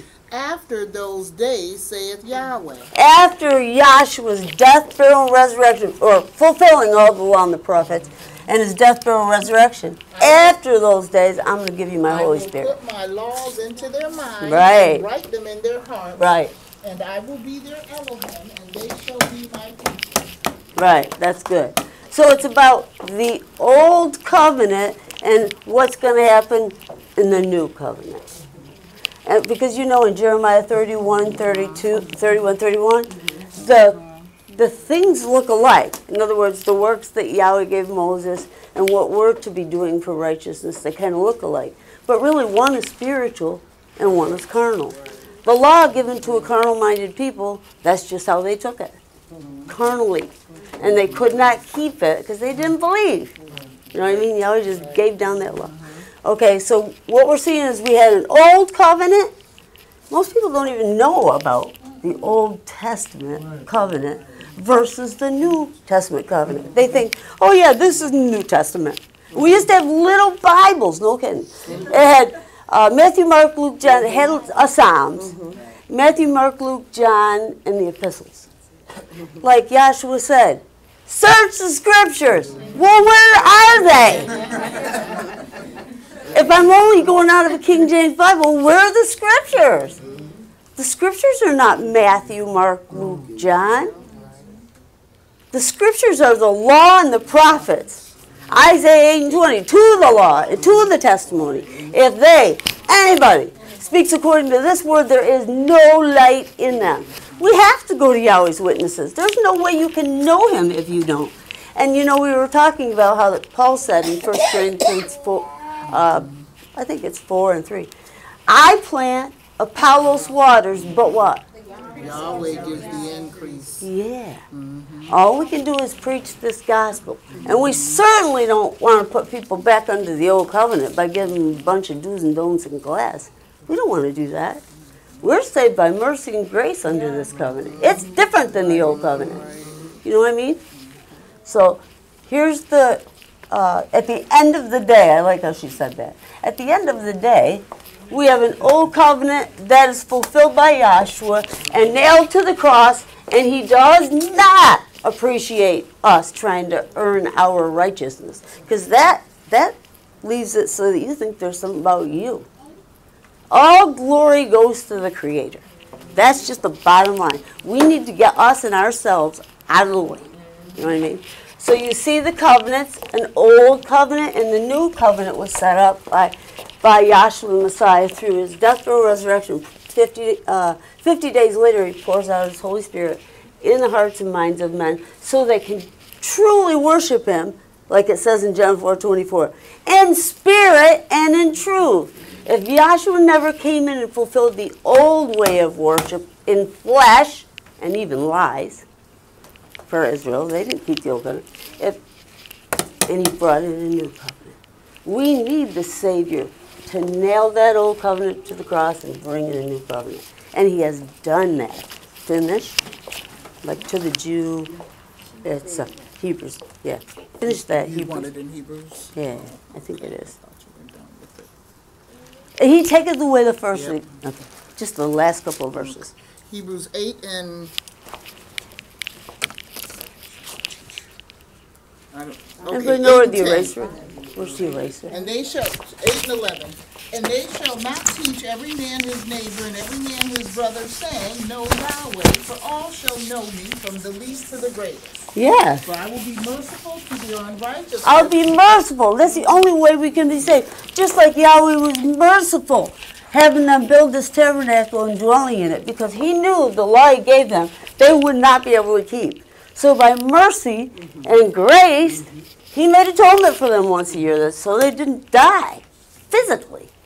See, it was by his mercy and grace. When he comes in, he fulfills that old covenant and brings in a new one. And their sins and their iniquities will I remember no more. And we know the Holy Spirit does the teaching, too. You know, you don't have to teach every man his neighbor. No, you shouldn't teach every man his neighbor. Let what thus saith Yahweh teach everybody. You know what I mean? Because it's not about us at all. Keep going. In that he saith, a new covenant, he hath made the first old. Now that which decayeth and waxeth old is ready to vanish away. Mm-hmm. And if you go over into Peter, 2 Peter 3, this thing is going out by fire. And I just wanted to lay the foundation, that pick up on the previous speakers. Yahweh's proof just is unmistakable to reveal the truth. It's just that simple. And to reveal his nature to us and to actually see him in you. If you don't know how he works, she just got through saying he doesn't change. If his Holy Spirit is in you, you should act like it. And I'm not talking acting, you know, like for a movie. I'm talking really changing you, changing your nature from carnal to spiritual. See, the old covenant it gave rise to the mystery of iniquity to just get in there and deceive everybody. Remember, they left Egypt, and all the Egyptians, 666. 600 chariots, 600 horsemen, and 600 horses. Satan bore the name of that. But Yahweh delivered the children of Israel up out of Egypt through a death, burial, resurrection, and that Passover lamb died for them to be able to have that, to take away the old covenant so that we could now come out of Babylon, my people, that wrong nature, that wrong mystery, and be translated, or what's the word I want, Rowan? Reformed. Our souls can be reformed to be in the image of the head. See, there's a head and a body in both mysteries. And each one has, there's a head, like Yahshua's the king. Well, Satan is a king too. Just read your book. He's a king too. And Yahshua's Messiah comes in low, Satan comes in high. And Yahshua the Messiah came in to take away that old covenant so we could finally be a bride that has the Spirit that can treat him right. You know what I mean? Satan has a bride, but he treats her like awful. So what Yahshua does is he brings our souls out of there by the Spirit of truth. And it says in Proverbs 16:6, by mercy and truth. You know what? Does anybody know what the rest is? By mercy and truth, iniquity is purged. We have nothing to do with this. If you still are on that side, you can't save yourself. You need to trust Yahshua to save you.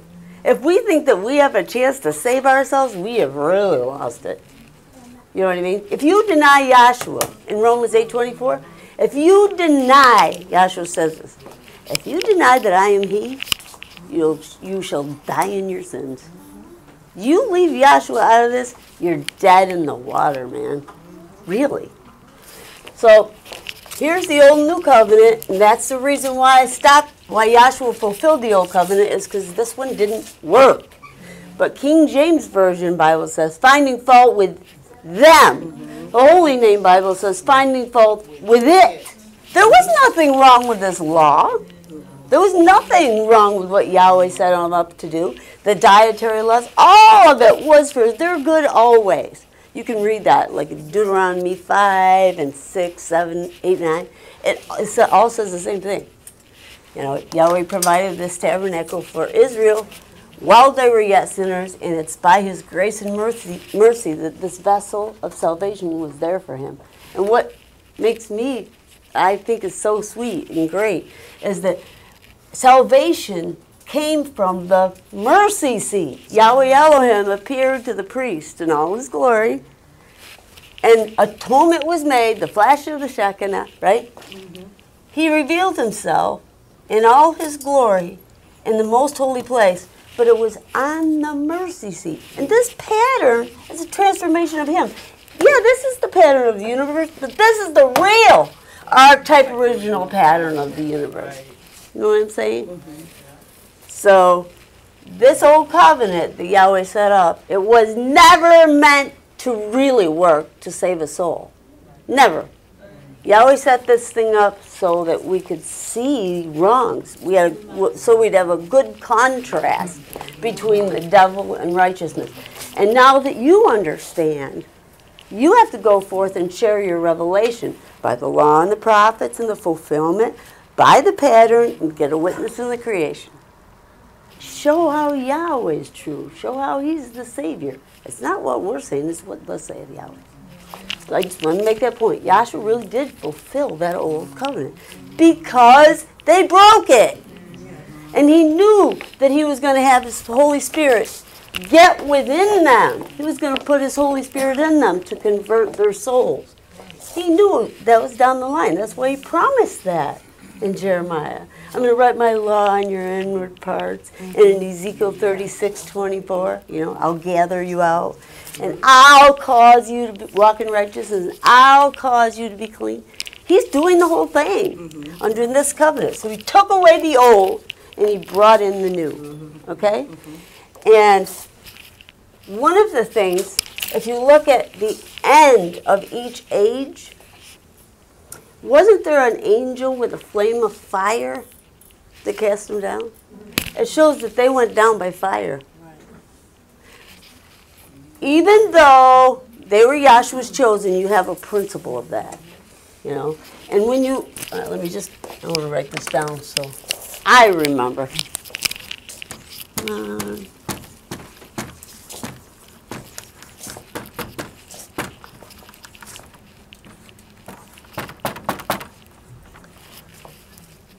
Now you know that in Isaiah 46:9 and 10 it says that the Creator declares the end of His purpose right from the beginning, right?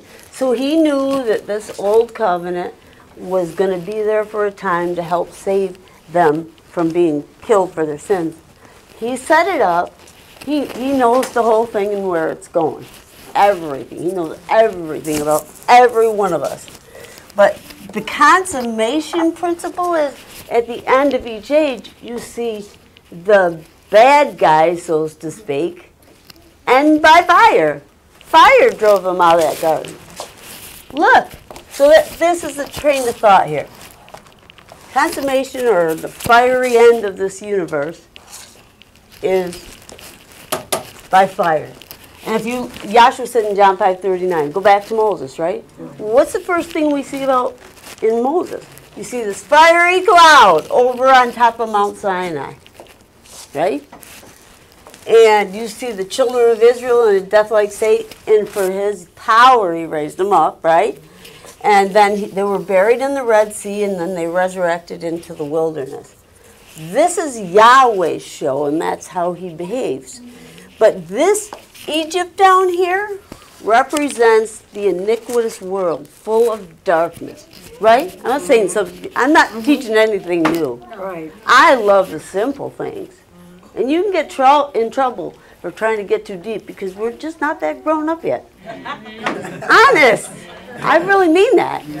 Okay, well, I want to show you that the consummation or the end of this age is going out by fire. It is. And it's a fire outside and it's a fire inside. You know how people get burned when you start talking about the truth and actually get mad at you. It's like, okay, I'm not going to tell you about it again. I was trying to do you a favor. You know? It sounds funny, but it really is sad. You know, because Yahshua hasn't chosen them. They can't help it. No mystery can help it. In fact, Satan is a good devil, Dr. Kinley said. Good for what? For the purpose that Yahweh created him for. He's a great devil to oppose Him. He made him that way. So the mystery of iniquity, bottom line, ends in the lake. The consummation, they go to the lake. Instead of into an immortal, glorified state, a heavenly state, they're going to the lake.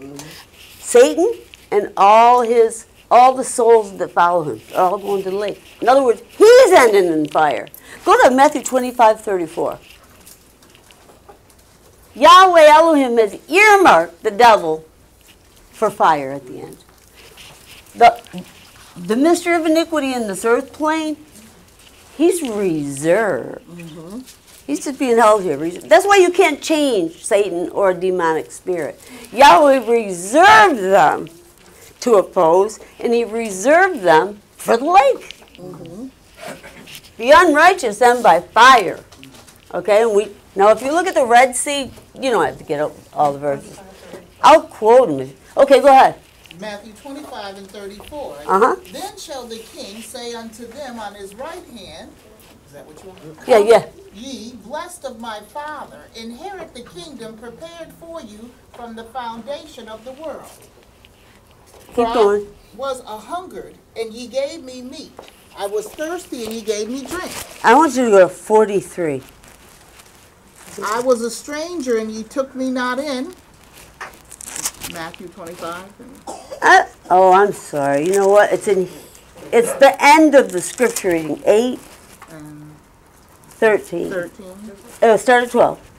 For I will be merciful to their unrighteousness, and their sins and their iniquities will I remember no more. See, just like the previous speakers talked about, you have His gospel or the principles of His death, burial, resurrection by this pattern so that you can repeat it and repeat it and repeat it, so finally it'll sink in, because he never changes.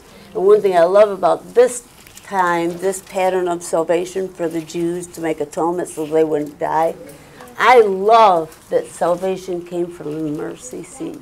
And look here, look up here. We talked about the witnesses. These witnesses up here correlate to the law and the prophets who have seen the Creator, because Yahweh Elohim got in them. In 2 Peter 1:21, holy men of Yahweh spake as they were moved by the Holy Spirit. You know what I'm saying? So, okay. So we're back to the consummation by fire. And I want to show you that Israel was in a death-like state, and the Passover lamb died for Israel because Yahweh Elohim called Israel his firstborn son. Those millions of people, he called them his firstborn son, one. And he provided that lamb so his firstborn son wouldn't get killed. Do you get that? He provided the lamb for his own chosen people so that they could get out of Egypt and come to Yahweh and worship him, and eventually be immortally glorified at the day of consummation. And Dr. Kinley said nobody's going ahead of each other. Nobody's going ahead of each other. We are all going to see the end of this age. You know what I mean? I think we want 25 and 41, Matthew. Okay. Then shall he say also unto them on the left hand, depart from me, ye cursed. Left shows iniquity because he's always left. He's left behind. Go ahead. Into everlasting fire, prepared for the devil and his angels. He said you would be an everlasting fire, and it's been prepared for him. You know what I mean? So you've got that mystery of iniquity in here, trying to deceive the Israelites when they came through here. But I want to show you down here in Egypt, and the previous speaker got Exodus 9:16. For this power, Pharaoh, have I raised you up, that I may declare my name, my tabernacle, and them that dwell in heaven, his witnesses, which could be us too. We are in heavenly places. But these witnesses in the tabernacle show forth the law and the prophets. So, and they're like one-eyed jacks looking at the Creator, and he's sitting on the mercy seat to show you that salvation can only come by mercy. So let me just do real quick here. The children leave Egypt, and they get to the Red Sea. Now get Revelation 15:3. Because a lot of people don't understand the book of Revelation. But it's really simple, because it's just Moses' vision and John's vision are really showing you the same thing from different perspectives. John's talking more about the reality of things. You know, and Moses set this all up. Now, he saw it to the end, too. But these, like, are Yahweh's two witnesses, too. You know? Okay, go ahead and read that.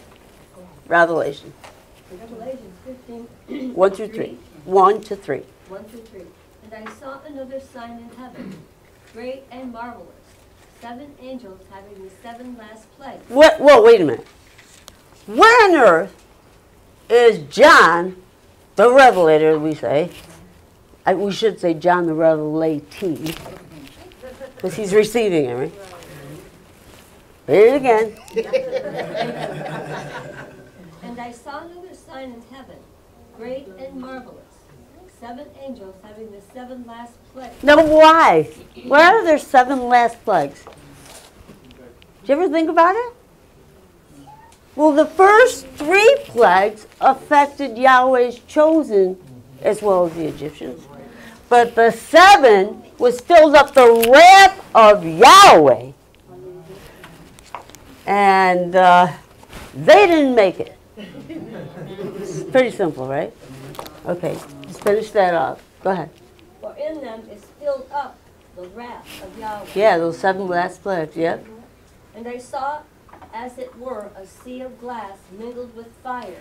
Now, what do you think that means? We got to climb a mountain and see, oh my God, look down there, it looks so beautiful, ice, ice. Whatever. That's not what it means, it's not physical. You know what I mean? And in Revelation 14, you'll find it's a sea of people. There's people he calls a sea. Okay? Go ahead. And them that had gotten the victory over the beast. Over the beast. Who's the beast? Satan. And his imp, the whole draconic beast, mystery of iniquity. Go ahead. And over his image. And over his image, Yahweh Elohim's image is totally opposed to Satan's image. He is the standard for righteousness, and Satan is the antithesis of his righteousness. He's the opposite. He was created to oppose. Okay, keep going. And over his mark, and over the number of his name, and standing on the sea of glass. Now listen to this, it's so cool. Go ahead. Having the harps of Yahweh. Mm-hmm. And they sing the song of Moses, the servant of Elohim. Now, if you didn't know that Yahweh's witnesses were law, prophets, and fulfillment, and that he never changes, Malachi 3:6, he's going to keep going in us the same principles that he manifested, right? Read that last part again. And they sing the songs of Moses. Why would they be saying at the total end? I'm sorry, Jen, I didn't mean to interrupt you. Why would they say at the total end of this? Read it again. And they sing the song of Moses and the servant of Yahweh. And the song of the Lamb, right? And the song of the Lamb, saying, Great and marvelous are thy works. Yahweh Elohim, Almighty, just and true are thy ways, and thou King of sons. Good. Who shall not fear thee, Good. O Yahweh, and glorify thy name? That's perfect. So that's it in a nutshell. The Creator's telling you that the mystery of righteousness is going to be saved and the mystery of iniquity is going to be lost. But you have a principle of a fire here. Read it again in Revelation 3, 12 verse 3. And they sing the song. No, I'm sorry, I want to see mingled with fire. It's just up farther. Okay, 2. And I saw as it were a sea of glass mingled with fire. Guess what that is? It's the Red Sea. All the way down to John. He's looking back and he says, I see a sea mingled with fire. Weird, like smoke on the water. But it's fire, right? So the Red Sea correlates to the lake. Because all the Egyptians who were pursuing Israel, including the head, Pharaoh, with all his minions, 666, the principle is the devil's number, they were all captured in the Red Sea and drowned. Isn't that amazing? And look, this sea was covered with a fiery cloud because they left at midnight. And the fiery cloud was for light by night and a regular cloud by day. And if you want to know where that is, it's Exodus 13, 18 through 21. Write it down. Like the speaker said, this is a class. Write some things down and check it out. Okay? This is a type of the lake of fire. A sea mingled with blood. Doesn't fiery cloud look red? Now Israel came through that, but the mystery of iniquity was cut off. The consummation is going out by fire. Look, at the time of Noah, the fountains of the great deep broke up in Genesis 7. The fountains of the great deep came up. That means volcanic activity too. You know, you're moving the platelets and a whole bunch of bad things happened at the time of the earth. The continents divided and stuff. So this is a type of ending by water, but there also was fire. There had to be volcanic activity because it said it came up from the sea. Okay? And Israel was called a fiery furnace, and that's the place of death. Isaiah 10, and I think it's 16 that it's going to go out by fire. I'm just trying to run a train out for you. Simple.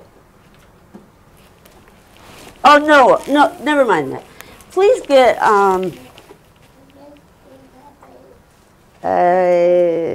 Daniel, the 3rd chapter, and you're going to find some of the prophets of Yahweh Elohim. I'll point you up here because I really don't. Okay. This is where they are. Go ahead. I'm sorry. Daniel 3 and... I want you to pick up at 1 because I want you to show Nebuchadnezzar the king made an image of gold whose height was 80 cubits and the breadth thereof 6 cubits. He set it up in the plain of Dura in the province of Babylon. Then Nebuchadnezzar the king sent to gather together the princes, the governors, and the captains, the judges, the treasurers, the counselors, the sheriffs, and all the rulers of the provinces. That's good. That's good. I don't have the time. Okay. But the point is that Yahshua is going to consume the wicked by fire. I mean, that's the essence I want to get across. And you see it. The creation of Moses' vision came in by a fiery cloud. This is all encompassed in the cloud because it shows forth Yahweh, right? So the creation came in by fire. And now, guess what? It's got to go out by fire because the end's declared from the beginning, right? But now, and you can use Meshach, Shadrach, and Abednego, right? Weren't they in that fiery furnace? And Yahweh Elohim as an angel comes down and saves them so their hair wasn't even fringed. I mean, singed. I would love it if I could talk. But, here's the trend. Okay, I just got to finish this real quick. I'll only give 3 witnesses. In the fire, but not consumed. Right? That's the principle. Why were Yahweh's people able to go over, cross the Red Sea, and leave Pharaoh behind? Why did that happen? See what I mean? Because Yahweh set it up that way. That the righteous can pass through fire and not be consumed. Just like Israel, Yahweh's son. Get Isaiah 43, 1 through 3. Yahweh's firstborn son went through the Red Sea. They were covered by Yahweh in the cloud and in the sea. Right? And that's what made the sea look like a fiery cloud, or a lake of fire, because there was a fiery cloud reflecting on it. Okay, go ahead. Isaiah 43, 1 through 3.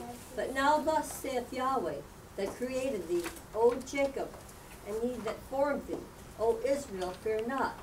For I have redeemed thee, I have called thee by thy name. And you know Israel is just a type of Yahweh's chosen people today. Go ahead. When thou passest through the waters, I will be with thee. When you go through the waters, I'm going to be with you. The sons of Yahweh, the chosen of Yahweh, are able to pass through the fire of the consummation and not be consumed. See that? That's pretty simple. Noah and the family were able to pass through all the chaos in the earth plane, the rain and volcanic, without being hurt. They were in that fire, but they were in Yahshua, so they weren't hurt. Same thing with Meshach, Shadrach, and Abednego, right? They were actually put in fire, and Yahweh didn't let it burn broke. So now the reality of all this is like 4 watches in the night. 4,000 years is equal to 4 watches in the night. That's Psalm 90 and 3. And you already know 1 day is 1,000 years, right? Well, in the other place, it says that in the day of Yahweh's eternity, there's watches. 4 watches in the night and 2 watches of the day. And it equals up to about 6,000 years. You know, 3 ages in the flesh, 2nd, 3rd, and 4th ages in the flesh. So Yahshua Messiah, he came in right on time, and he told us how this world was going to end. Will you read that one more time? You will pass through? And when thou passest through the waters, I will be with thee, and through the rivers, and they shall not overthrow thee. When thou walkest through the fire, thou shalt not be burned, neither shall the flame kindle upon thee. See, his kids are going to go through the consummation successfully. Because you have to really become a Yahshuan before you, it was even said in prayer, before you get out of here, right? So here's Noah and the family. When they're in the ark, they pass through the fire and water without being consumed. Here's Israel. They're at the Red Sea. They pass through this lake of fire without being consumed. The mystery of iniquity is consumed away in that burial. It's just a death, burial, resurrection, like Nikki said, you know.